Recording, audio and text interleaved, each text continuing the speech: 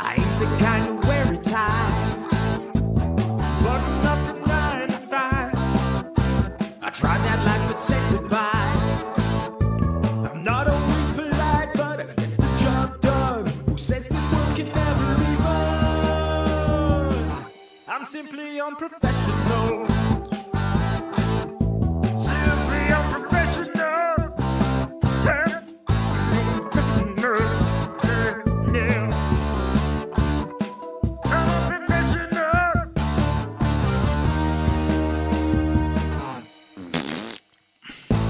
Good evening, everybody. Welcome back to another episode of Simply Unprofessional. I'm your host, Webby. Join me tonight, we got Devin. Hey, everybody, what's up? Devin, it's just me and you with no Rob this week. Last week it was me and Rob without you. Yep. Well, I was there last week for like a second. That's right. You showed up. You were the special guest at the very end, the tail end. Yep. I came in like, what's up? So this week, Devin, there's a couple things I want to, we can chat about. This weekend issue, Webby's going to chat about stuff with me. He's going to hate on the shows that I recommend to me. I didn't say hate on. He's going to hate on the shows now I listen. recommended. Okay, I'm going to throw this out there because, we rag on me being a racist of SU apparently because of like all the things that come out of my mouth. Earlier today, Devin was like, hey, what are we doing for SU? And I was like, I don't know if you have any thoughts. I'm open. I can, if there's a show or whatever you want me to watch, I can watch it before you get home. And he's like, okay, watch the first 2 episodes of this show called Warrior. And you had mentioned this show to me before, and I looked it up. And to be fair, it's a bunch of Chinese people who come over to San Francisco as laborers. Yep, it takes place during the Tong Wars. Yeah, which is like the early 1800s. Yeah. So it's that kind of thematic scene here, and I write to Devin. Hold on, I have to do this verbatim. Let's see. I wrote to Devin.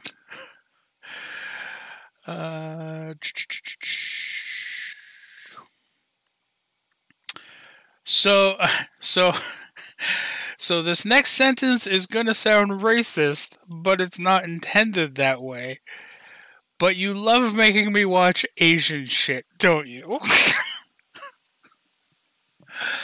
But listen, yeah, that's verbatim what I said to Devin. And then he's like, you don't even recommend me stuff that's not Asian. To be fair, that's not true. I with the exception of How I Met Your Mother, I don't remember the last thing that you recommended to me, especially for an SU, that was not Asian-oriented in some fashion. I recommended you 2 things fairly recently. Okay, what? The first one is the second season of what is it? Hold on, not the Unabomber. Well, that works. Mindhunter. Yeah, I recommended you or Manhunt. Manhunt. Yeah, I recommended you Manhunt. You didn't watch that yet. And then I've recommended Ozark to you like a bunch, and I don't think you've watched Ozark yet. I don't think you've ever recommended Ozark to me. I've mentioned that does not sound familiar to me at all. I've been like, yo, Webbs, Ozark is definitely something that's up your alley, and I really want someone to talk about it with. And it's like 3 seasons, as Jason Bateman is really good. I brought this up a couple of times. 100% I don't remember this. Yeah. There have been, especially in the recent days, there has been probably reasons on my end as to why I don't remember this conversation at all. I would have recommended this other movie to you to watch, but it honestly just wasn't that good. The new movie on Netflix, Outside the Wire with Anthony Mackie. I was going to ask you about that. It wasn't that good. Oh man, I watched it. It looked good. It's fine to watch. It's just like after like 5 minutes, you're like, oh, I get where this is going, and then you're just like, okay, this is cool. It's not bad. It's not like a waste of time, but I guarantee you when you put it on, you're gonna start doing other stuff. Well, okay. So since you recommend, let's start with Warrior or The Warrior. I don't remember which one. Warriors, just warrior, Okay. or warrior, just warrior. Sorry. First off, when I went to my site that I go to, and I typed this in, there's a lot of things that pop up with warrior in it. So that's why I started asking you the random questions afterwards to make sure I was getting the right one. Yeah, I mean, that makes sense. You know, you're going to get a lot of things. Since you are the one who recommended the warrior to me, why don't you go ahead and start talking about how, like, essentially what at least the first 2 episodes, because that's all I've watched up until I mean, so far. I don't think that's as far as I've gotten myself. Like, well, then why don't you go ahead and give us a rundown of essentially the premise of this show up till then. So the premise of the show, I read the synopsis here. The premise of the show is, during the Tong Wars, which is like the late 1800s at this point in time. His name, I think, is Assam. Assam, yep. Yeah, Assam. Yeah, his name is Assam. Spelled AHSAHM, like 2 words. 1 second here.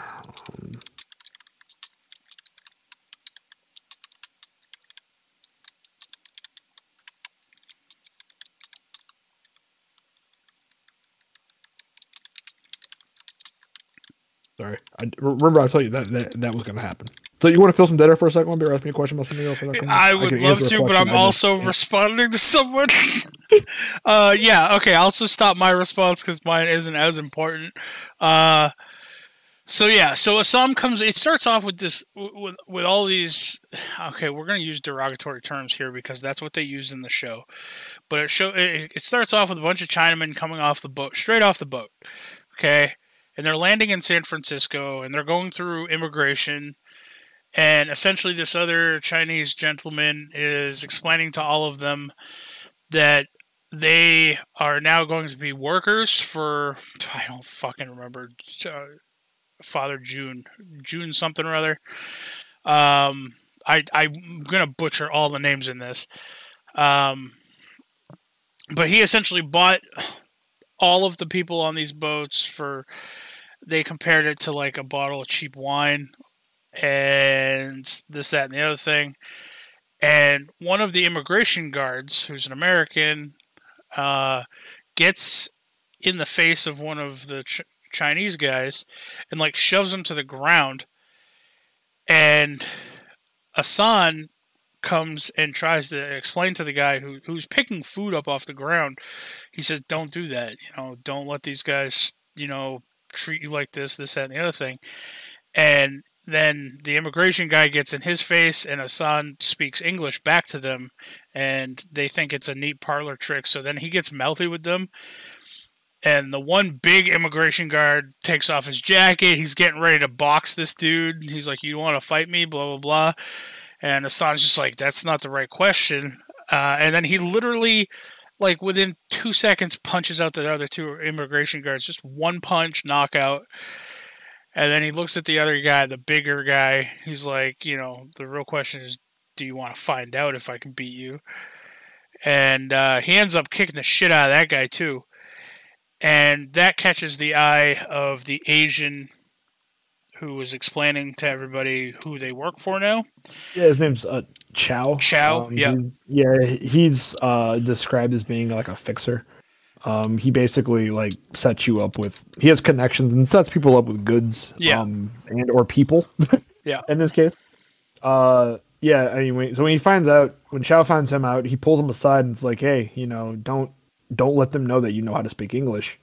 He's like, "It's just gonna cause you problems, And then he's like, I'm gonna take you somewhere special. He winds up taking him to, the June. Like the leader, the Tong. Yeah, he takes him to Young Jun, who is the son of the leader of the Tongs, who's Father Jun. Yeah. So then when he gets there, Now I will say, hold on. I will say, with the exception of Assam, who you're supposed to like because, he's badass. Was it Young Jun? Yeah, Young Jun. Fucking favorite character. He is like your typical, if you were to watch like an Asian, like a Chinese martial arts movie that takes place in China, and there's just like that one triad gang member with his collar popped, and he's just acting super cool. That's this dude. This guy acts super cool all the time, and then you find out later on, like by the second episode, you find out he's kind of a psychopath, but in a fun way. I mean, that's an odd sentence to say, but it's true. Because, man, he did not stop stabbing that dude when he died, when he was dead. No, and then it was like, yo, he's dead. And he's just like, he lifts his head up and just slices his throat. He's like, yeah, you're right. Yeah, you're right. But, I mean, we find out, too, that they have morals. Like, well, I mean, not morals per se, but like a code. Because, like, we're jumping ahead a bit, but there was a shipment of opium, right? And it was like the rival gang's opium. And young June just set the whole cart on fire, and the guy who was with him was like, what are you doing? That's a lot of fucking, molasses and blah, blah, blah. And young June's just like, we're not thieves, and this isn't a robbery. Like, we're here to make a point. We're making it. So it wasn't a message. But I mean, yeah, I mean, and the thing was, oh, you're breaking up again. Sorry, I was there you go. pouring something better. Yeah, the Tongs, they were, the thing is, they used to run the opium, like, they were like the leader of, in like the running the opium in the city. But then as actually young June was explaining it to Assam, he was like, yeah, he's like, somebody somewhere down the line pissed off like somebody high up back in China, and they cut our supply off. Yeah. And then when that happened, one of the other gangs moved in and started, distributing opium. But then there was like a deal that was made basically where they would still be allowed to sell opium. And that's how basically, this all kind of started. There was a deal being made, but then now the deal's kind of not being honored anymore. So that's kind of where this is going. So yeah, though there are a bunch of fighting. I do love the title of the first episode though, The Itchy Onion. The Itchy Onion, yeah. Because that's what a lot of the new recruits in the June gang ones are called. They're all called onions. Yep. So I don't know why they're called onions. I don't know if they actually explain that, but I don't know. Yeah, so basically, kind of rewinding back a little bit, he gets locked in his room once he's there. He gets locked in his room. He meets the head guy, and he's just not being very respectful. And then he calls him back. He's like, "Hey, did I just come off a boat today?" And he's like, "No." He's like, basically, he was just like, "So pay me some goddamn respect." Well, to be fair, like watching that scene, I don't think that Assam was being overly disrespectful. It was the fact that when he felt like he was being dismissed, he didn't bow. He just turned and walked away. Yeah. And then that's when the other guy stopped him, and he was like, dude, you fucking bow to me. It's like, Jesus Christ, this guy. Yeah. I mean, to be fair, though, I think Abraham would do the same thing. Yeah, you're not wrong. 100%. It's a respect thing. Yep. All right, sorry to interrupt. I'm just continuing. Oh, you're good. Yeah, so then basically, when that happened, he wound up going to his... He got put in a room and was like, yo, hey, basically, like mafia speak, he's like, look, you're not a made guy. You fucking stay in your room unless you're going outside to piss or shit. Yeah. He's like, that's what you do. He's like, tomorrow we're gonna test you out tomorrow. So then, he's in his room. He's just kind of like sitting down, and you could tell like he kind of understands what's happening. He's just kind of like, fuck, like he didn't really want to be involved in this, but at the same time, like it's better than the alternative of like working on the street. Yeah, because so he's just here looking for someone. Yeah. We find out later he's looking for his sister. Yeah. But yeah. So he's just kind of like, fuck. And then the next day he gets pulled, but basically during that day out, he winds up actually befriending young June. He winds up befriending him, and they kind of become like friends. And that's kind of where they wind up going to a brothel, and then hell yeah, folks, titties. Yeah, shows a lot of titties. Shows a lot of titties. A lot of titties. Yeah, so you had lost my train of thought for a second. Titties distracted me. Okay. Brothels. They went to the brothels. brothel. Yeah. So they went to the brothels. Then the rival hatchetmen show up. Yeah, well, that's where they meet Toy. That's where they meet. Atoy. That's where they meet her. She's like the brothel leader, or like the madam of the brothel. That's what I wanted to say. She's like the madam of the brothel. She's there, and they meet her, and they, kind of like, you could tell that Young Jun is like knows her well, and she kind of walks him around, like rings the bell. All the girls line up. They get their girls, and they go, and then later, Young Jun he's in the room with two girls, and these fucking hatchet men come up and just put a knife to his throat and drag his ass out of the room. And then they're walking him down, and they're because while they were there, he asked, what is his name? Sam asked, he was like, hey, do you know this person's name? He said a name. I don't remember what the name was off the top of my head. I don't remember any other names. I can probably tell you here. Hold on. He asked, do you know? Let me see if I can find I know Assam, I know Young Jun, and I know Officer Lee. Those are really the only three names that I really remember. Like Officer Lee like looks kind of like a serial killer, being honest. What are you talking about? He just has that serial killer aesthetic. Oh, also, I've recommended Letterkenny to you. You haven't watched that either. There's another thing I recommended to you. But anyway. Yeah. So, basically, that happened, and then basically they were like, yo, this was a guy that was asking about that girl earlier. And then basically that's when the Sam comes on the stairs. He's like, no, I was. And then they're like, all right, well, you're coming with us. He's just like, nah, I'm good. And then they start fighting. He basically kicks all their asses very quickly. Yeah. And then he sits down on one guy's chest, and he's just kind of waiting for them to like stagger back up. They start pulling out hatchets. He's just like, here we go again. He gets up and kicks their asses again. And then, so then they leave empty-handed. And then that's when he really impresses. That's when he really impresses Young Jun, and also impresses Atoy, and all that. And basically, they go on about their way. And then, later he goes outside to have a smoke, and then like Atoy comes out and she's talking to him. She's just like, I forgot like how the speech went, but the basic premise was, like he was like, you sold me out, and she's like, no, I didn't. And he's like, well, if you didn't, one of your girls did.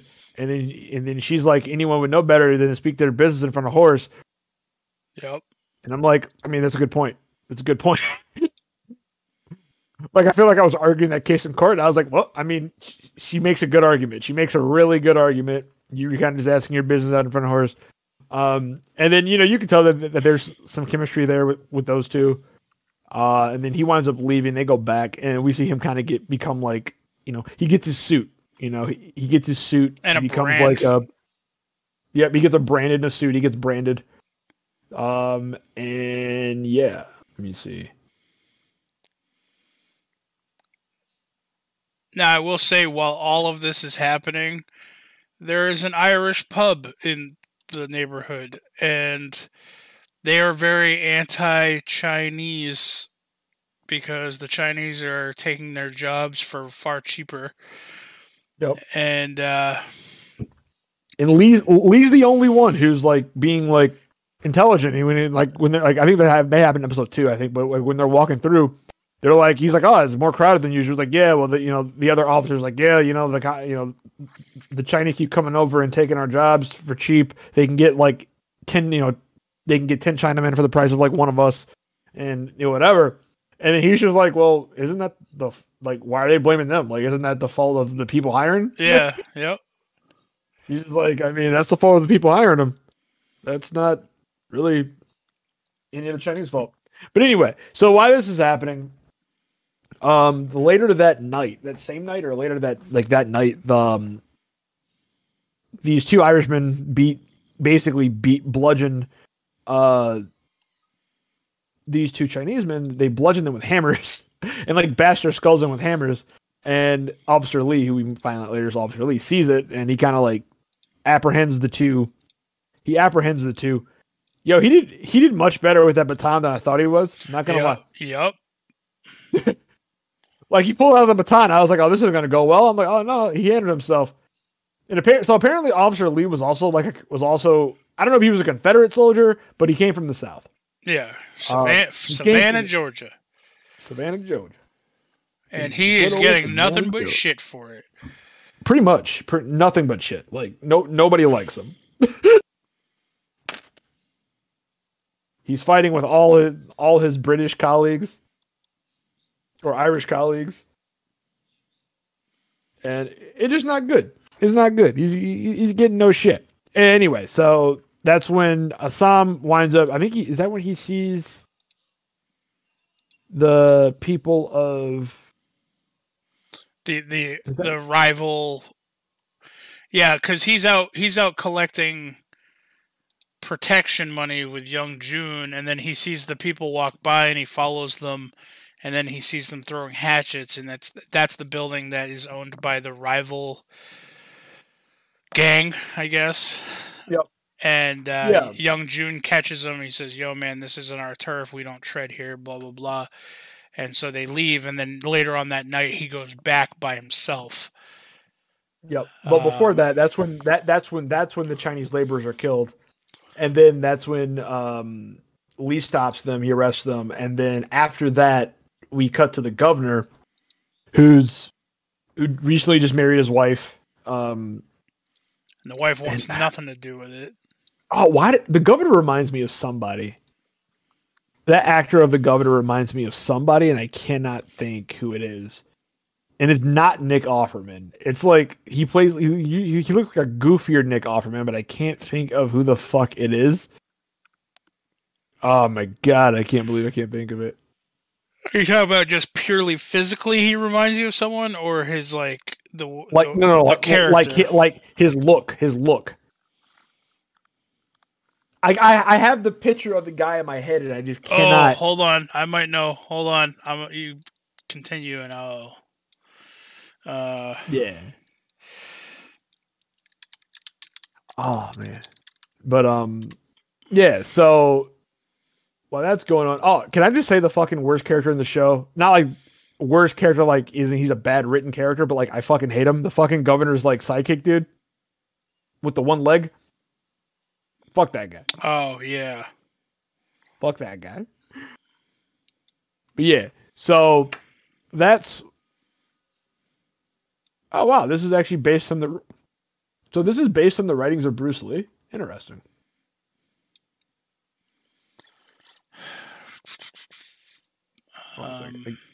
Bruce Lee wrote this? Kind of, sort of?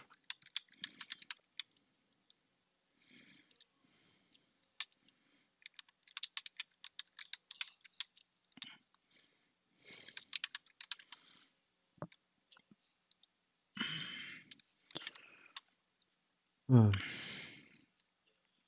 I read something else real quick. It is based on an original concept and treatment by Bruce Lee. Oh, wow. That's really interesting. So this show is actually based on... Apparently, Bruce Lee was writing, I don't know, a movie or writing a novel or something. Yeah, okay. So yeah, in 1971, Bruce Lee had developed a concept for a television series tentatively called Assam, about a martial artist in the American Old West. He was having trouble pitching it to Warner Bros. And Paramount. According to Bruce Lee's widow, Linda Lee Kedwell. However, Lee's concept was retooled and renamed Kung Fu with David Carradine cast in the lead role, but Warner Bros. Gave Lee no credit. Warner Bros. Stated that they had for some time been developing an identical concept created by two writers and producers, Ed Spielman and Howard Friedlander. Sources, the reason Lee was not cast was in part because of his ethnicity, but more so because of his thick accent. In 2015, Perfect Storm Entertainment and Bruce Lee's daughter Shannon Lee announced that the series would be produced and would air on Cinemax, and that filmmaker Justin Lin would choose to direct the series. South Africa, feature episodes renewed for the second season. So yeah, this is actually originally based on a. This show is based on the writings of Bruce Lee. Pretty interesting. Pretty interesting. Cool stuff. So if nothing else, when you over, people out there who are on the fence, writings of Bruce Lee. I mean, and the action scenes are really good. The action scenes that are there are really good. Hold on, Devin. I think I found the one that I think that you are trying to think of. I really hope you're right. I'm going to post it in Discord because what would SU be without some sort of visual context clue? Yep. It's is it this gentleman on the left?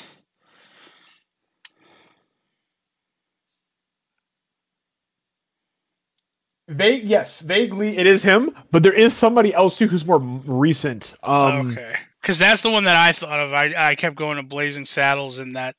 I don't remember the character's name in that, but oh my god, it's going to. I can perfectly see his face. I just cannot think of anything he's in to do it. Oh my god, and it's hurting my soul.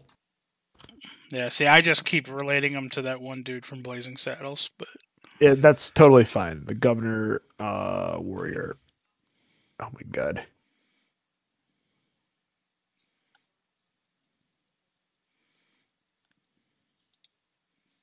He was the governor, right? The mayor. He's the mayor, not the governor. I keep calling him the governor, the mayor.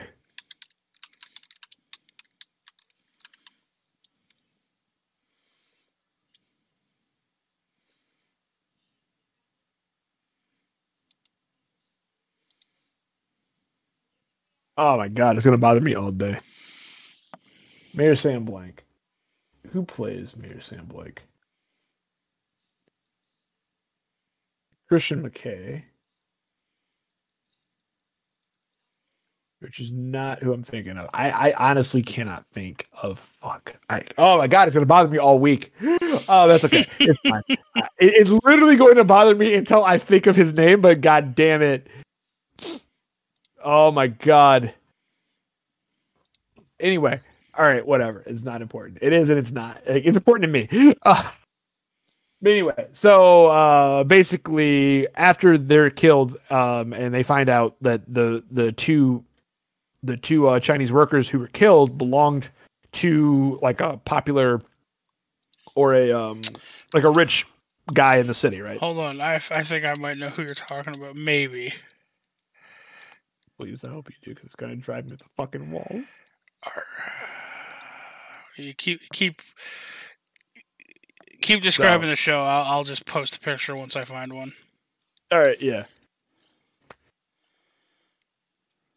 So, basically, after they're killed, he's like, "I want something done. I want your people patrolling Chinatown."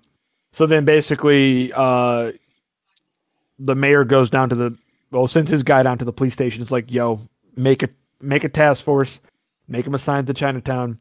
It's their job to patrol Chinatown, make it look good, right?" So then they wind up giving it to Big Bill O'Hare. So he gets to create the squad of him and 4 other people. He's kind of mad about it because he was, I don't know if he was trying to leave the force or he was just trying to get off of get out of Chinatown. Like, I don't know if he was he was patrolling Chinatown because they say like, "Oh, you're the one that knows Chinatown the best," and he was like, "But I was trying to get out. Like, you promised me I was after this month or whatever I was getting out."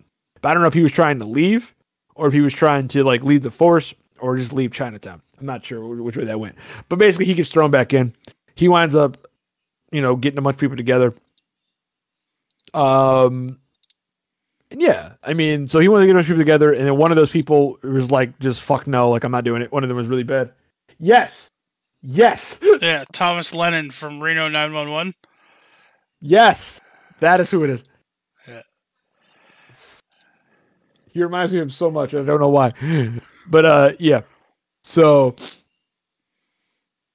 oh god, my train of thought was gone, non-existent. But anyway, so basically that happens. He's assigned to create the task force. Creates the task force. He doesn't like one of the guys on the force. He's like, "No, that guy's an idiot. I don't need him." So then he winds up getting Officer Lee. Oh, it's because the other guy's an opium addict, and you want to. Well, he's an opium addict, and he's also an idiot. He's just like, I don't want him on the streets. It's not he's not happy with anyone in the task force. But he's not happy with doing the task force. He's not happy at all. He's not a very happy person. They should bring that up later. They're like, "Are you ever happy?" He's like, "I'm happy now." I'm happy right now. Yeah.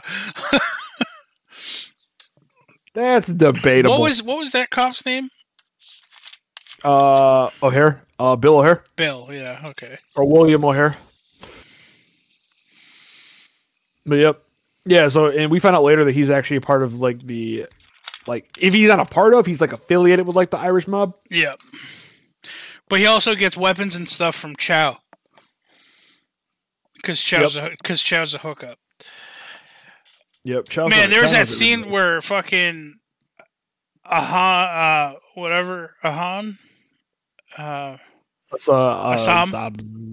yep. Assam's, we finally do find his sister. He finds his sister, and then like the sister fucking annihilates the two dudes in the alley with the fucking machete looking thing. Yeah, was that the sister or was that the? I think it was the chick from the brothel. I think it was the sister. It looked like it was the chick from the brothel. It looked like it was the chick from the brothel. Like she got out of bed, did that, and went outside. But honestly, they look really similar, so I don't know. Yeah, I think it was the sister to try to continue waging war between the two factions. Yep. Which that comes up later because in the second episode, the task force has to go investigate that. Yeah, and fucking Officer Lee is fucking like sticking his fucking bare hands in the guts of this guy, and like he's doing like an autopsy and stuff right there on the field, and the other cops are just like, "This guy is fucking weird." I just love how he's like, Officer Lee, are we disturbing you? He's like, no, it's fine, keep talking. He's just like, put his guts back in his stomach. Yeah, and then when he goes to walk away, he's like, "Whatever you just did right here, don't ever do it again. Never do that shit again." Apparently, like that cop just feels like essentially they're just the cleanup crew. They're there to like go in there, make sure the bodies get to where they need to go, and then get the fuck back out before the blades start flying again. Yep. So yeah. That's kind of his job. He's just like get in, get out, and move on with their day. Because like at that same like opium, like not hijacking. When they killed all those guys, they show up there to also investigate that. And then when they're investigating that, you know, those guys, what's the rival gang's name? Like Zhao something or other. It's like there's a Z in it, or like the long Z. Yeah, the long Z. So the long Z show up to get their people, and he's like, "Oh, like you're just gonna let them just take the evidence?" And he's just like, "That's not what we're here for. We fucking show up, we clean it up, they clean it up. It doesn't matter. Just get the fuck out of here." Yeah, he wants no parts. He doesn't give a shit. So that happens. Then that's like the end of the episode. I think right around there. I think her killing the two people at the end of the episode. Of the first episode, maybe that might have even happened in part of the second episode. I don't remember now.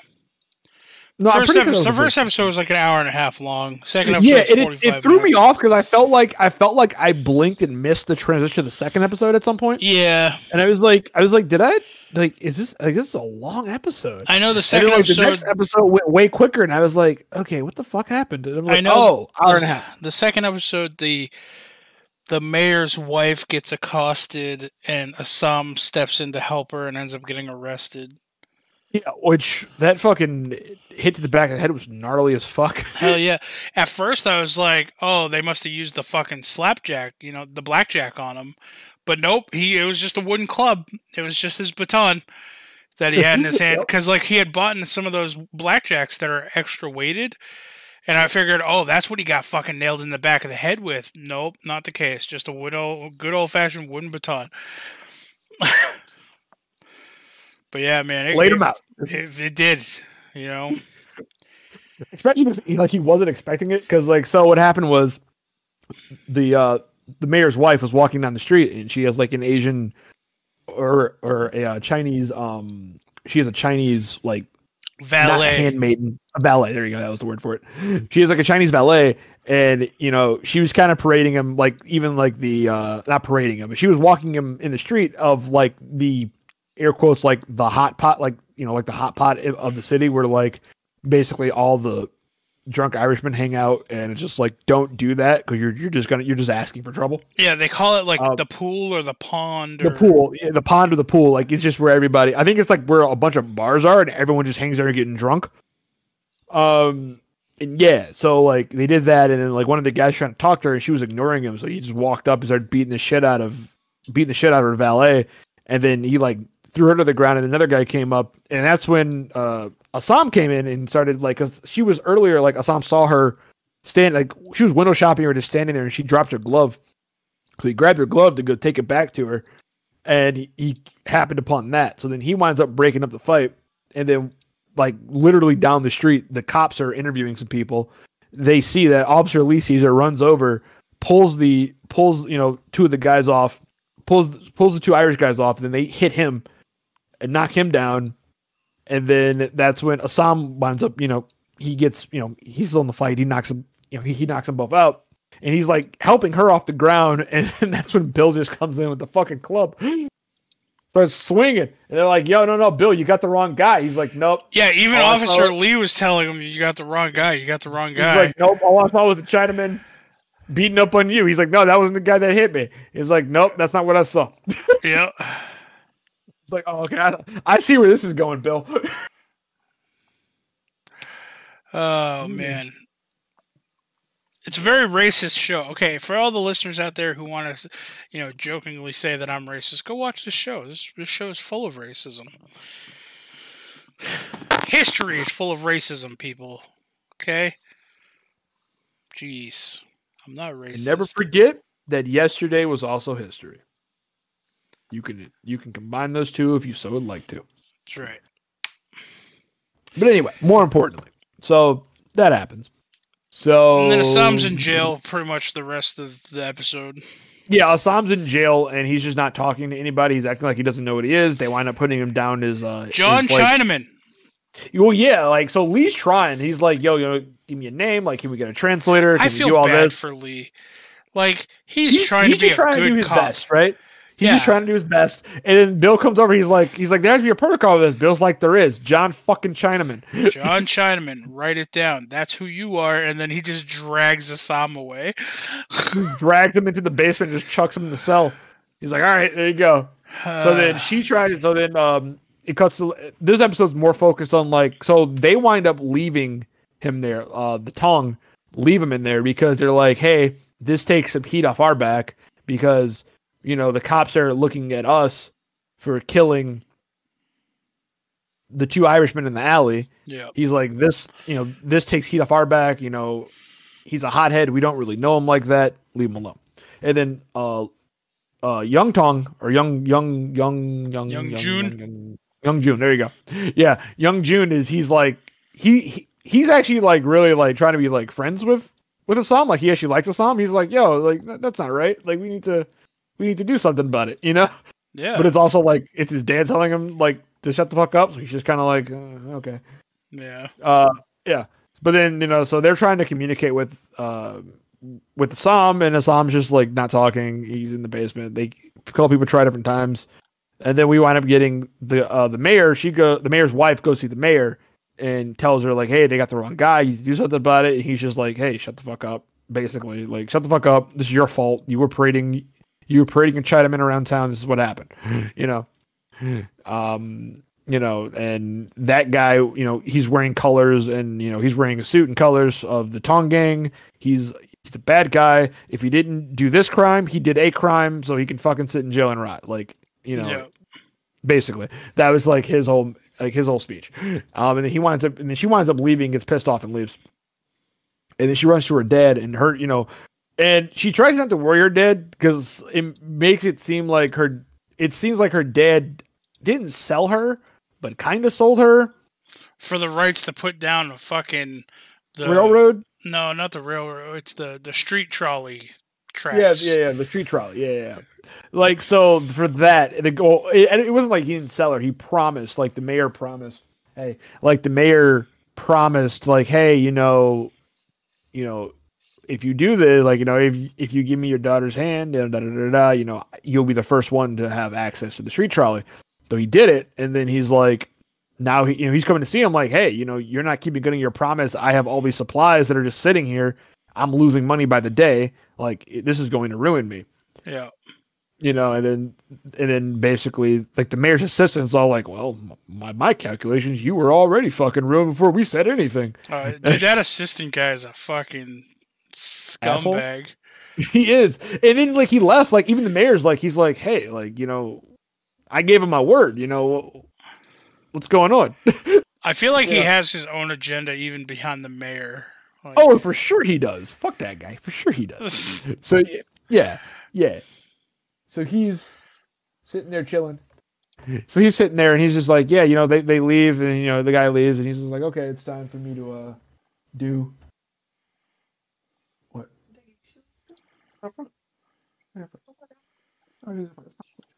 Sorry. Yeah, okay. Yeah, so when that happened, basically after that, he's just like, hey, it is what it is. It's, he's like, he even says like, he's like, oh, I'm working on something, business can be difficult. Give us a couple of weeks, I'm working on something. Like, he's dealing with the business end more so than the mayor is. Like, you know what I mean? Yeah. So that happens. And then, so then he leaves. She winds up leaving, and then she goes down to the police station herself, like, hey, I need you, I want to see the prisoner now. And then Bill's like, this is highly unorthodox. And she's just like, look, make it happen. I'm the governor's wife. Make it happen. Right? Yeah. So he takes her down there. He's like, all right, I'll give you some time. So she's trying to talk to he's like, Sam. I'll give you a few minutes, seeing as though that's how long it'll take since he doesn't understand a word you say. Yep. So she goes down there. She's talking to Sam like, hey, come on, they're really trying to put this on you. I know you didn't do this kind of thing. And he's just kind of sitting there not saying anything. And eventually she winds up, like, she asks him about the murder. And he's just like, I'm not a murderer. He's just like, I'm not a murderer. He's like, I didn't do that. And then she finds out that he can speak English. And then she's just like, well, why don't you tell them? Why don't you talk and do that? He's just like, to them, I'm already guilty. Like, nothing I say is really going to change that. Yeah. It doesn't matter.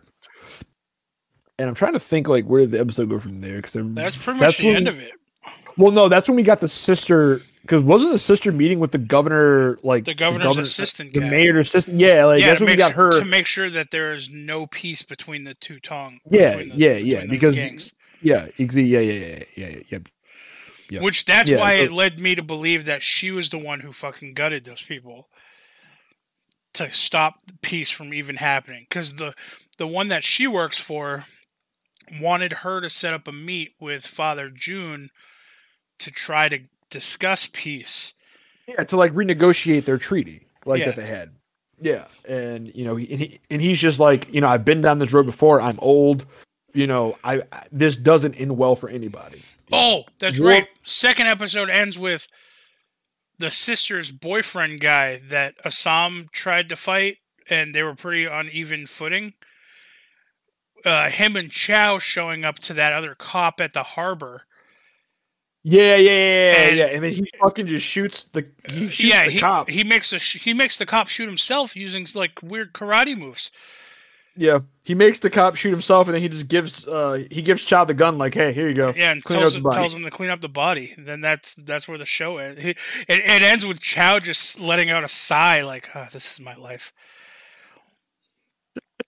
Chow seems like a really okay, I will say, Young June, one of my favorite characters. I just, for whatever reason, I've always hated the trope of like that triad gang member who tries to be super cool, but this character seems to pull it off. Like, he is the super cool. He seems like he's always wanting to have fun, and that he is about the business, but he has fun doing it, kind of thing. And he's a psychopath. Assam, okay, typical badass, like whatever. Until I learn more about his background, I'm not super invested in Assam as a character. Chow, I like Chow's character because he seems to be playing all sides. I even like Chow's philosophy, because they bring like him and when they're in jail, him and live the fast, brothel die rich. Girl. Yeah, he's just like, he says something, and she's like, a stupid man would do that. She's like, you'd be better off trying to, live a long life. He's just like, huh. He's like, there's no long life here. I'd rather live fast and die rich. Yeah, you don't come to America for a long life. Yeah, exactly. You don't come to America for a long life. I'd rather live fast and die rich. Yeah. But the thing is like, he seems to want to help out Assam. He seems to be helpful towards both rival gangs and the cops. Like, he seems like to a really nice guy. He is a middle person who's really nice and respectful to most people. But then we see that scene where he's at the brothel, like, fucking a chick, and he's just got all those whip marks on his back. Like, he's been through some shit. And I'm more interested to know more about Chow's story. And also, too, I forgot to mention, because then we wind up getting the governor actually goes to the mayor goes to the brothel. Yeah, in a mask. Yeah, in a mask. And then he walks in, and there's like, there's a chick there, and he's like, "Good evening." And then like another dude, and then like a dude walks out of the corner, like, a naked Chinese guy walked out of the corner. He's just like, "And good evening to you too." And we're like, "Oh, look at this guy." Yeah. So that's essentially the first 2 episodes of this Warrior show, and like I give you shit, Devin, for always recommending these shows. I enjoyed the show, and I'm probably going to continue watching it. But I will say that if it doesn't maintain my interest in the next couple episodes, it's going to be hard pressed for me to want to continue it, because like, it's one of those shows where it's like, all right, I know the hooks are there, but are they going to fucking get them in the right spot to reel me in, kind of thing? And I'll say this, the show has an 8.3 out of 10 on IMDb. Yeah, but you know what? Fucking Old Boy has really good reviews with everybody, and I fucking hate that movie. I despise this is not it. Old Boy. I understand that. Old Boy. Like, I don't I'll follow give you that. Like, Old Boy I don't follow critic reviews and to be fair, the original Old Boy, still the one sucked. the original Old Boy that's subbed, like, that automatically loses points. That one has an 8.4. The fucking Josh Brolin Old Boy has a 5.5. They both suck. Sure. The old Boy I watched was the original one, the Korean one. Don't you hate subtitles? I do. I fucking hate everything. I hate Old Boy. But anyway, this is neither here nor there. We'll see about this Warrior show. So far, it's good. So far, there are enough compelling characters that it's outweighing the characters that I really just dislike. Because there are a few characters in here that, like, when they have screen time, I just want to zone out until they're off the screen. Like, as of right now, I'm not fond of the mayor. I'm not fond of the mayor's wife. Like, when they're on the screen, it's just like, oh, all right, whatever. Yeah, they're probably the driest story so far. I don't know if their story gets better. That's the perfect fucking word to describe it. They're dry. Yeah, their story is probably the driest so far. I'll give you that. The mayor and the mayor, like, the whole mayor story. I do kind of like the scenes with the mayor's, like, fucking like, assistant, but that's because I really want to see him die. Yeah, well. Fuck that guy. But which I don't even know if he dies, but I want to see that guy die because fuck that guy. Yeah. But yeah, the mayor, I haven't seen enough from him to, like, really, like, be like, I'm invested in his story. His story is kind of dry, but everybody else, like, I am kind of interested in their story, like, because I am kind of curious to see, like, what's Assam's kind of motivation now. That his sister kind of doesn't want shit to do with him. Yeah. And that was kind of his whole reason to come here. Yeah, he literally came to America to find his sister to bring her back to China. Which we really go over that conversation. So, like, she was mad because he basically he should have, like, he did something to piss somebody off in China. And basically to save his life, she fucking married the guy who was pissed off at him and wanted to kill him. And then basically, like, beat her and raped her, like, every night. And then, he was supposed to be this big bad warrior, and he never came to save her. I am eager to know more about Assam's past as far as why they call him the warrior, and like what acts did he actually do that gave him that title? Like, how badass really was he, sort of thing? Yeah, Assam has enough hooks where I'm interested to see where he's going. I like seriously. If Young Jun dies, I'm out. That's where I stop. Listen, I've had this same mentality when I watched Sons of Anarchy. Okay, now did you ever watch Sons of Anarchy? I did. Okay, you know Chibs, the Irishman? Yep. Played by, I believe his name's Tom Flanagan. Yep. Ever since season 1, I was always, every single episode, every time, like me and my roommates, when Eric and Desi lived with me, when we would sit down and watch it weekly, and every single week I'd say, if Chibs dies this episode, I'm not watching SOA anymore. And that was my mentality all through the seasons of SOAs. If Chibs dies, I'm done. He was my favorite character. If he dies, because I don't know myself. He does. I can't say out of no, not Chibs.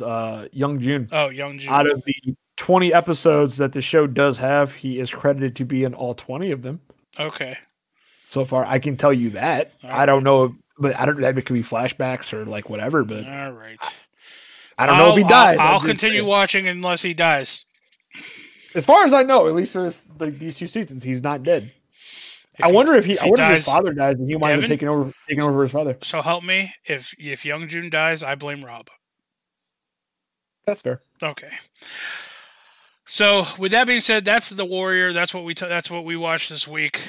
Devin, there was something else I wanted to discuss with you. I wanted your take on something. This is this next little bit for those of you who aren't interested in D&D talk. Thank you for listening so far. If you want to continue listening, you're more than welcome, but it is going to be D&D related. We're talking D&D. Okay. Yeah, I have a question for you. Go for it.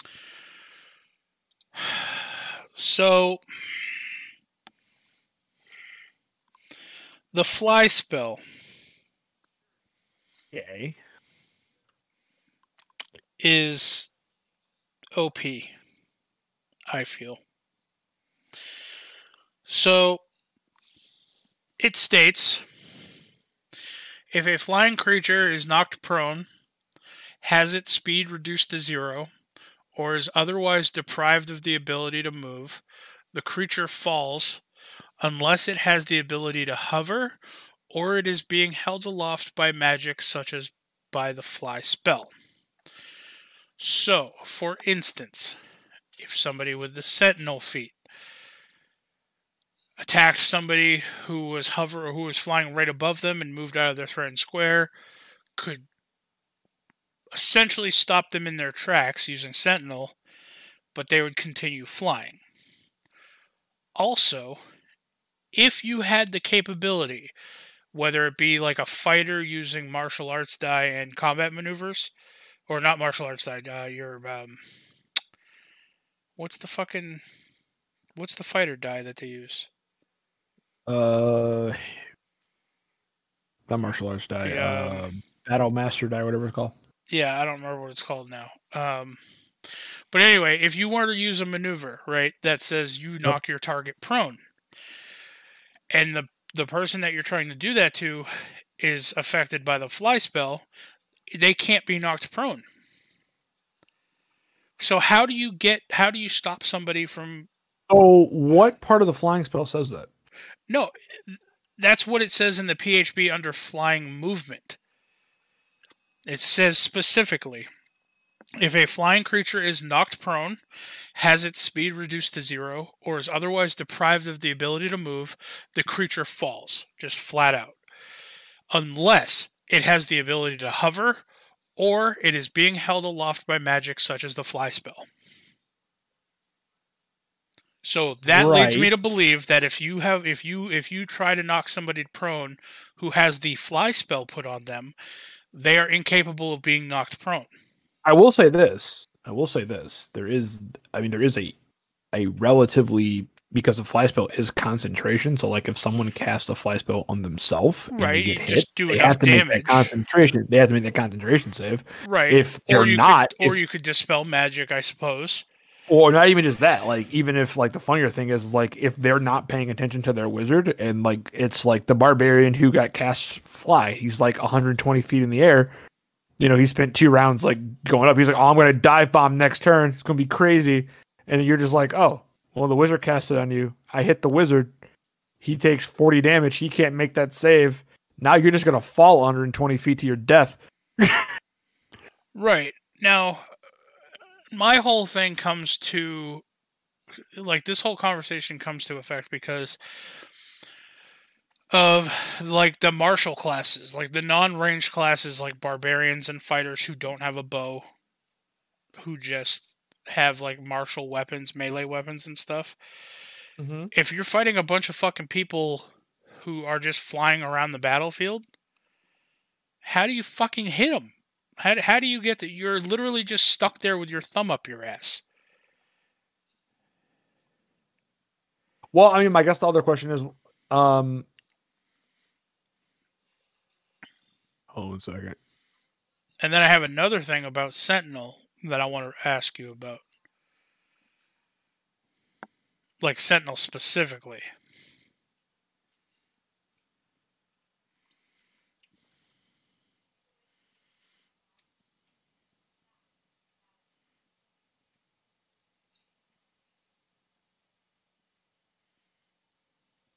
Go ahead with the Sentinel. So,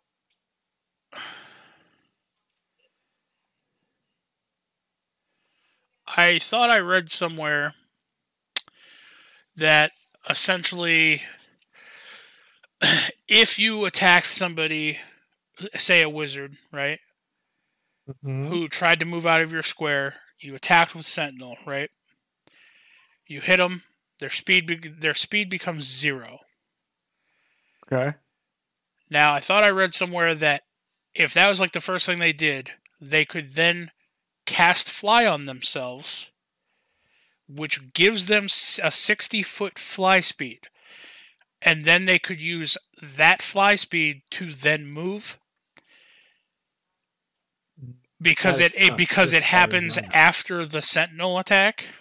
Well, the thing is, but in Sentinel, it says it reduces a creature's speed to 0 for the remainder of the turn.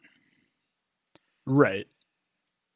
So whether it's a fly speed, swim speed, or running speed, their speed becomes 0 for the remainder of that turn, regardless. Yes. Sentinel is a very strong ability. Yeah.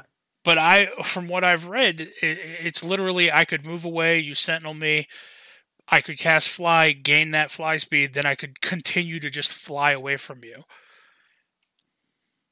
That doesn't make sense to me.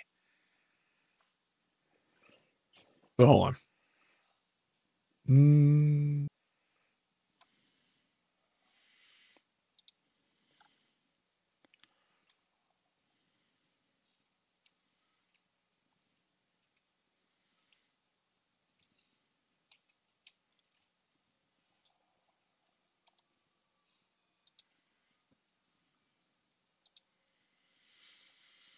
Trying to figure it out.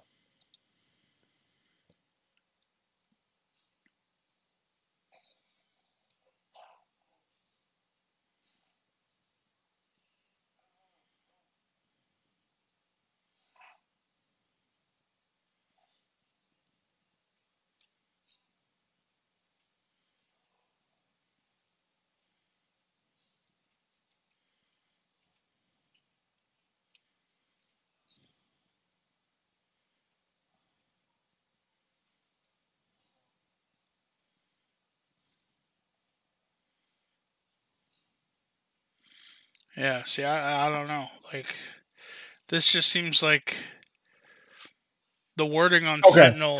So how people are. So how it is, it does. So how people are saying it is Sentinel with that speed. Sentinel is how it's done. Is their speed drops to 0. Let me read it real quick here from the actual book. Hold on.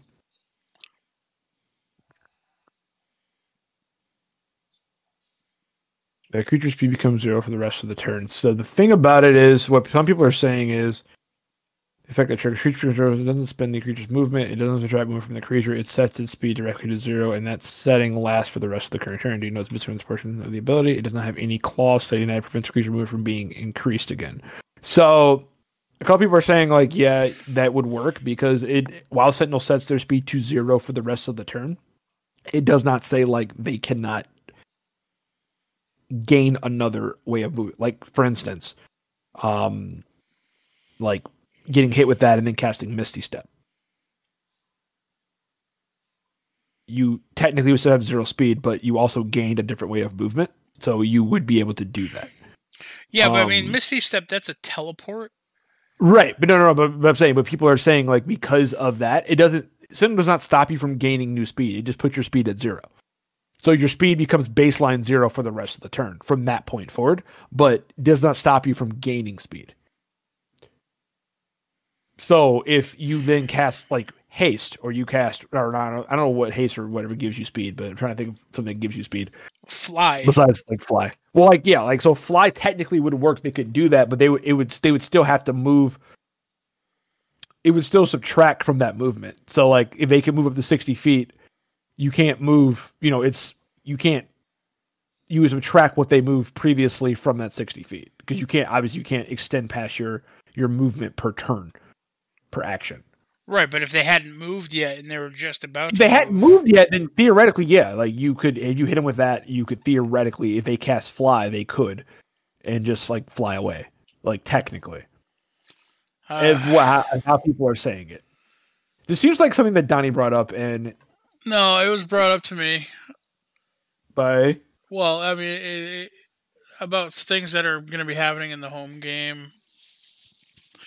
Like Austin mentioned it to me specifically because it's going to come into play with the Sentinel feat that I have. I will say this, that I mean, it is. So the way people are breaking it down is they are saying.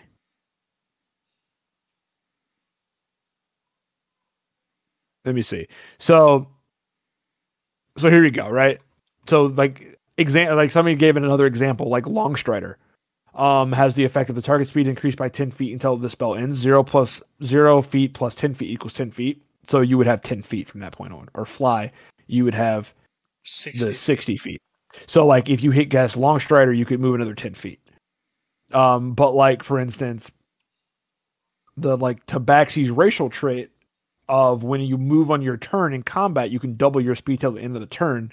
Because your speed is set to 0, it doesn't give you a new static increase. Doubling 0 is still 0. Right. No, I get that. So that's what they're saying. But I mean, I've also seen people say like, no. Like, so I mean, it just really depends on your DM at that point. There's not like a hard rule for it. Unfortunately. I could see it either way, but I mean. Well, like I jokingly asked, I told Austin, I was like, so this just means that every enemy we go up against is going to have the fly spell now? This is just generally why this is generally why I dislike it's a good ability, but I generally dislike the Sentinel feat. I think it comes in handy more often than not, but it's a matter of it's one of those feats, in the game, or one of those abilities in the game that is very good, but it's obviously built for a certain type of character, but it's also can get abused by other classes if they want to. Other people. It's built for your frontline tank to like make sure they don't get behind you and they stay in front of you. And right, which is essentially what my character is.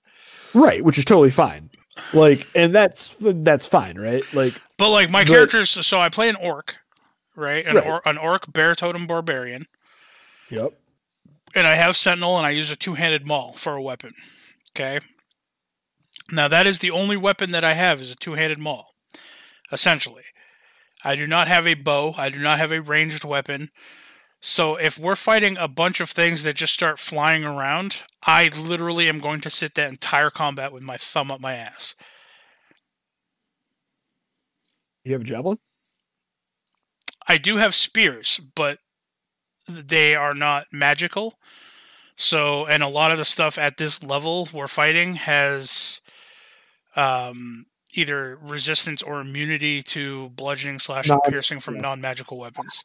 I would say if your DM designs an encounter like that, knowing what you got, like that's kind of jank. But I mean, I guess the other option is if you have multiple attacks, you could technically attack with one, stop them, and then grapple them. Well, no, not using the Sentinel feat because that's an reaction. You wouldn't be able to use an action. Right. Like you can't use the Sentinel thing as they're moving. If they're already in the air with the fly speed, well, if they have the fly speed, once you hit them with the fly, if they're using the fly speed and you hit them, they're already at 0. Like they can't. Yeah, I get that, but I'm talking more so if their way of getting around me is to move away, make me waste my Sentinel feat, and then them casting a 5th level spell on themselves to fly the rest of the way out. I get that. And yes, they are wasting a 5th level spell just to get away from me. But it's more so the fact of... I guess I'm going to have to get a bow or something. Because like... Fly's 3rd level. Is it 3rd level? It's 3rd level. Well, either way, I just like... Yeah, I mean, look. I'll be honest, right? I'll be honest, and this is just my personal opinion as both a player and a DM. If your DM puts you in a situation where because you have 1 feat, every enemy you go up against has something to directly counter that, that's not good DMing in my book. I will say that. Now, I will say this, too. I do not agree with, like, logistically. Oh, so my last totem thing that I took was the wolf totem. So what that allows me to do is if I hit somebody with a melee attack, or if I hit somebody, with a melee attack, as a bonus action, I can just knock them prone. There is no saving throw for it. There is no check for it. It's simply, I knock you prone. Yep. But now, I don't agree with the fact that even if you have the fly spell on you, if you're within my melee range, I should still be able to knock you prone. You can. No, a flying creature being held by the fly spell cannot be knocked prone. No. You can still be under the effect of prone. You just float. They float in the air.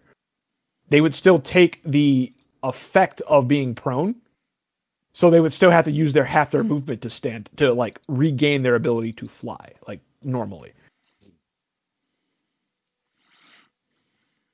So you could still impose the disadvantage of them being prone. They're just not grounded on that prone. They're just floating in the air. So then how would that affect my additional attack, my extra attack? Would they be prone? You would still, yes, they still technically, in my opinion, they would still be prone. So like, hold on a second. Let me pull it up real quick again. So, flying creature, 5e.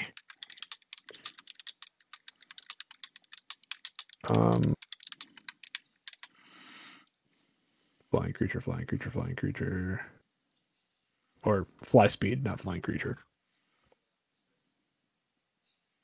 Flying movement. Flying creature knocked prone.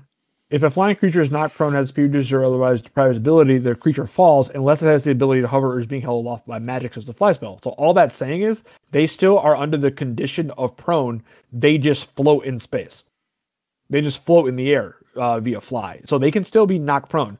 The flying movement, all it says, if a flying creature is knocked prone, has the speed reduced to 0, or is otherwise deprived of its ability to move, the creature falls, unless it has the ability to hover or it's being held aloft by magic, such as the fly spell. It does not say that the fly condition or the fly spell prevents them from going prone. So they're still technically prone, they're just not on the ground. But they are prone. So if you're in range of them, you would still get the advantage of the prone. Per the rules.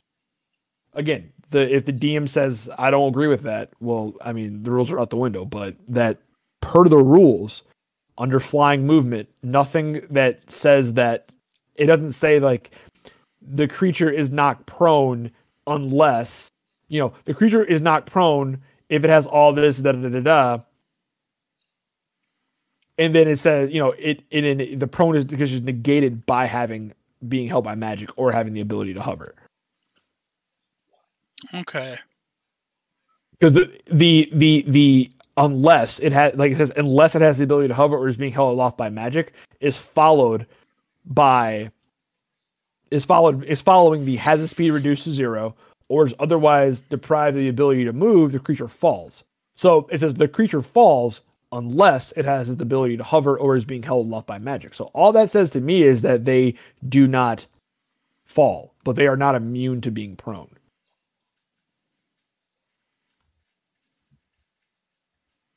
Okay.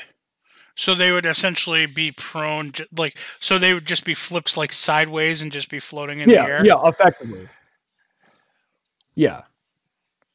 Because like even a baseline flying creature, so in that statement, a baseline flying creature can be knocked prone, even if they're flying. But usually they fall. They just don't fall if they have the ability to hover or being held by magic. But they can be knocked prone. They just don't fall. So they just. But see, I figured. The reason I thought the other way is because I feel like they're differentiating creatures that can fly naturally versus creatures that are flying via magic. Well, no. Though what they're differentiating about that partially is because I think some races naturally hover, and some technically if. Because it would make sense, right? Like if I cast fly on you and you got knocked prone in the air, my magic is still affecting you. You don't fall. Right?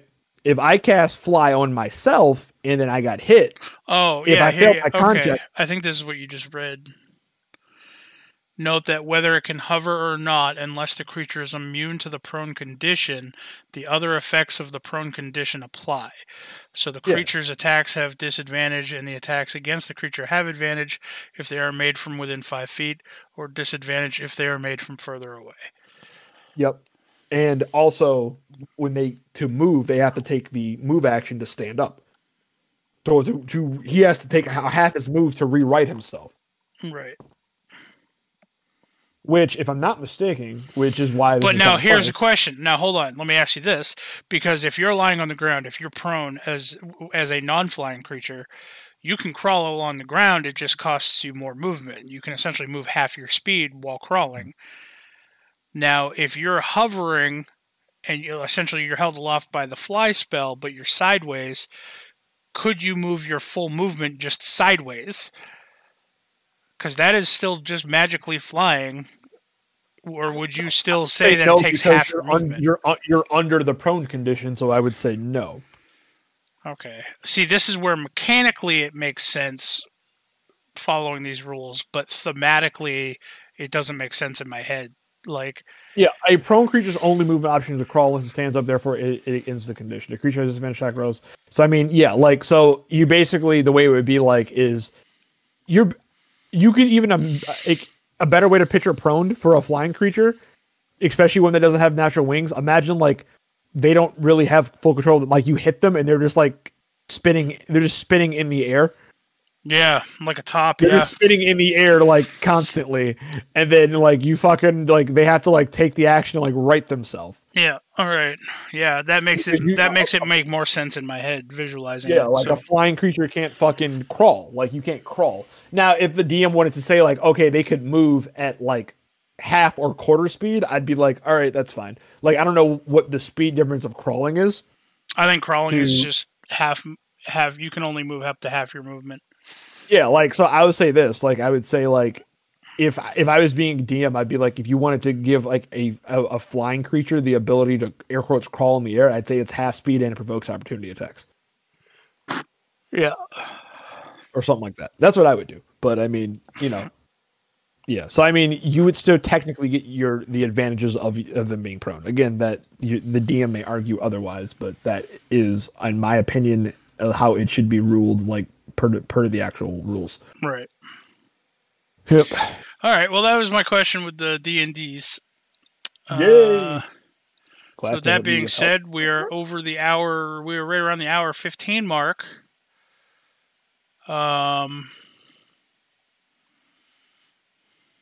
Let's see. I'm Cat Bug. I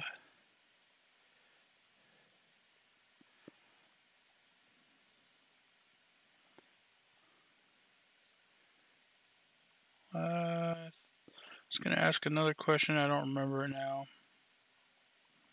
Was it D&D related? No. I don't know. If I remember it, I'll write it down and we'll do it next time. All right. No problem. But with that being said, Devin, why don't we get a life advice from Devin this week? Life advice with Devin. I mean, I don't know. You know what, Devin? That inspired me to have a life advice for you this week. All right, go for it. Sometimes people, you just can't come up with the answer. Yep. And then this fortune cookie online tells me to tell you to borrow money from a pessimist because they don't expect it back. Hold on. Online fortune cookie. I wanna give you one now. Crack open my cookie. It says here's bad life advice. If you need to work on something electrical but you don't know where the breaker panel is, just kink the wire like a garden hose to stop the flow of electricity. That's not how that will work. I'm sorry. That's all for the life advice. See, now you can follow that up with unlife advice.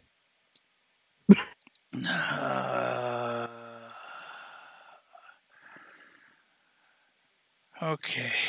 Well, this week with Getting Real with Rob, shit's getting real for Rob. That's all you guys need to know. This week, Getting Real with Rob, kinking an electrical wire will not stop current. Will not stop current. Devin, where can people find you on the internet? You guys can find me on Twitter at DMP_Pookie and on Twitch at Mr. D3. And as always, you can find me on eBay at Don't Have Sex, Have a Chop and Jalapenos. Oh, shit. Hey, what is this thing that you mentioned a little while ago about things being in the works on your Mr. D3 Twitch thing? Yeah, that is. I intend on doing a Pokemon Nuzlocke, but I do have some life changes happening right now, so I'm just trying to wait for my schedule to get more concrete, so I know kind of what time I'm working with. Now, so what did you? A Pokemon what? A Pokemon Nuzlocke. Now, what's a Nuzlocke? Explain this. There's going to be a blind Nuzlocke for me because I've never played Pokemon Sword or Shield, so I intend to be doing that on probably a weekly basis, at least 1 or 2 days a week, playing that. And a Nuzlocke is effectively it's not going to be a randomizer Nuzlocke. Just a regular Nuzlocke is. Basically, it is a self-imposed rules in the Pokemon game that make it harder for you. For instance, and technically under these rules, you can lose a Pokemon game. We're standard Pokemon game, you fight, your Pokemon dies, you white out, you go to Pokemon Center, you heal up, you go back and try again. Well, first rule is the Nuzlocke, the standard Nuzlocke rule. I think there's 3 standard Nuzlocke rules. I don't want to mess it up. I don't know off the top of my head. 1 second. Nuzlocke rules. The 3 standard Nuzlocke rules are: any Pokemon that faints is considered dead. It must be released or put into the Pokemon storage system permanently. So basically, you can catch a Pokemon. You catch that Pokemon, if it faints, it's dead. It's considered dead if it faints. But then can you go back and try to catch another wild one of that same type? I will answer this question. Okay. So the player may only catch the first wild Pokemon encountered in each area. Ooh. So all the different routes, whatever your first encounter is, which is a little bit more difficult in Sword and Shield because there's overworld encounters, which means there's Pokemon that pop up on the screen. You can see what's there. So I intend on having a blindfold or something. When I get to a point, I'm going to spin around, put a blindfold on, and run to the wild randomly and see what happens. And yeah, if you catch it, you got it, cool. If you kill it while battling, you don't get an encounter for that route. If you kill it or it runs away, it's considered a failed encounter and you don't get one for that route.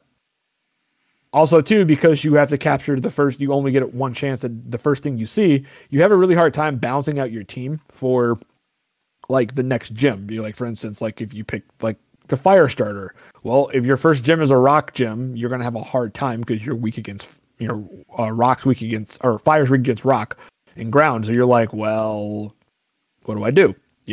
Usually in regular Pokemon games, I can just like try to catch something that would give me an advantage. But if I don't run into anything that gives me an advantage, well, I'm in trouble. Right. So and then the third rule that is optional, but everybody kind of does it, is you have to nickname all your Pokemons for the sake of having like a stronger emotional bond to them. So you actually care if they die. To some degree. Is that something that not a lot of people do in Pokemon, is name their Pokemons?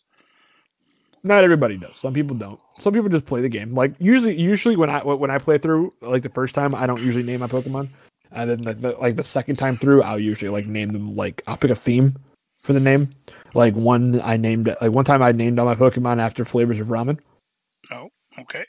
So I had like zesty chicken and beef. Yep. So yeah, Blackout, Whiteout's game over. The starter Pokemon it doesn't have to be randomly chosen, but usually the starter Pokemon, you can make it randomly. These are all optional rules. Starter Pokemon is randomly chosen. You usually roll a dice and you just get what you get.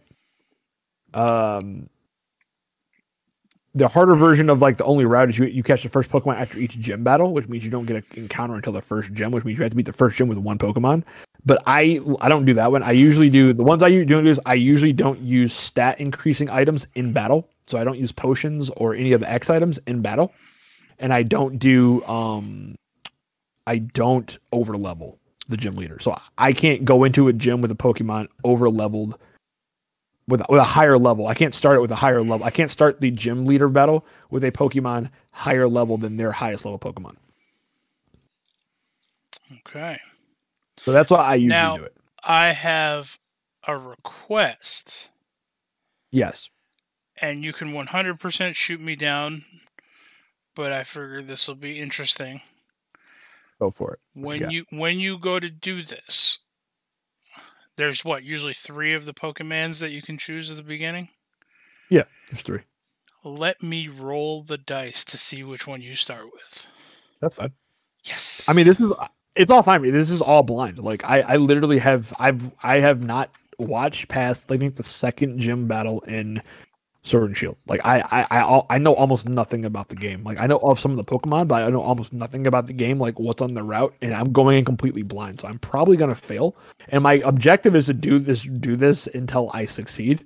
So if I fail like 40 times, I'm gonna be restarting from the beginning of the game like 40 times.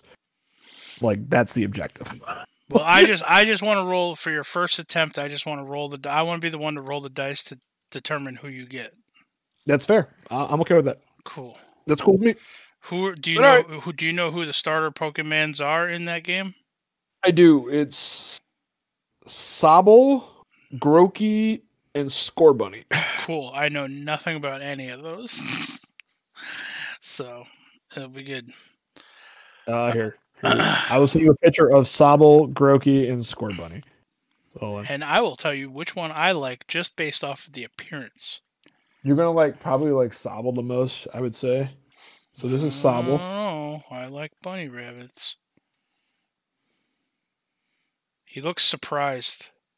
He looks like he's surprised, but also dropping a deuce, and maybe surprised that he is. Hold on. I gotta spell his name. I think it's K-E-E? Grookey. That's what it is. There's Grookey. And then... Oh, he looks like a weird tree monkey. He is a tree monkey. That's exactly what he is. And then there's Scorbunny here.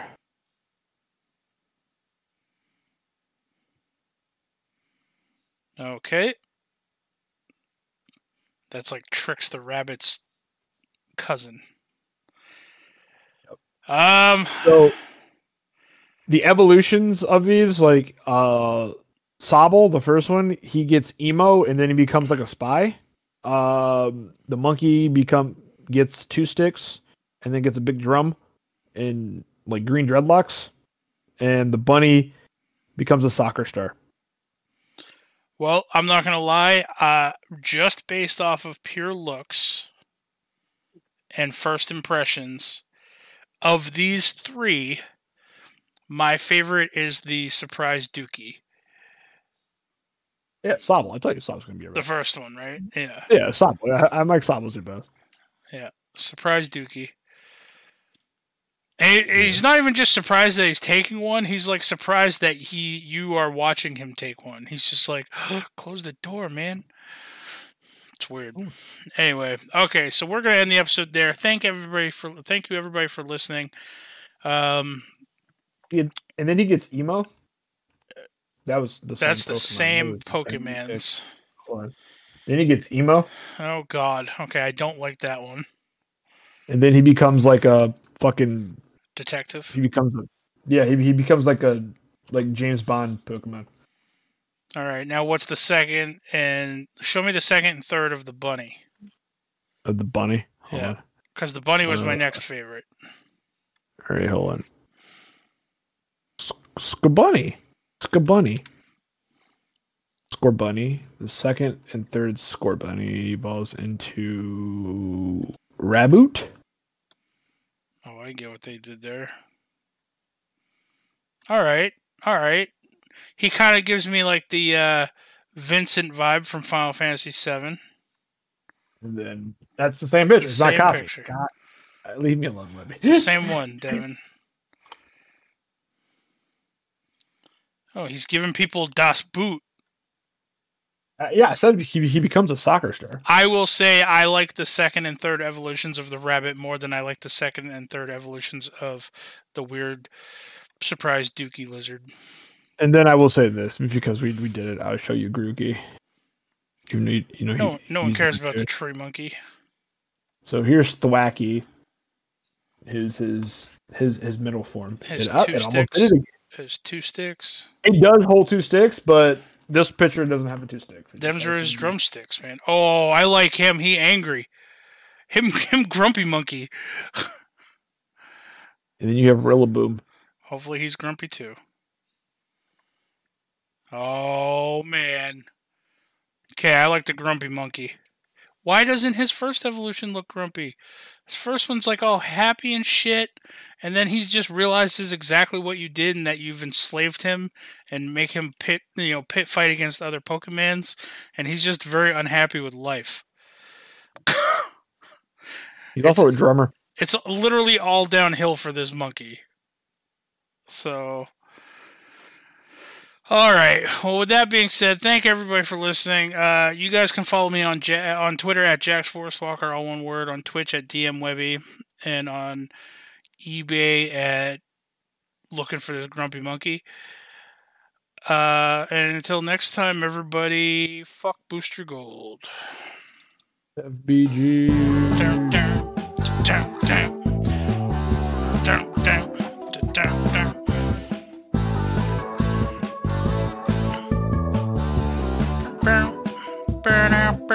Grumpy monkey. Grumpy monkey. There's a single coming out. Grumpy monkey. Surprise Dookie. Grumpy monkey.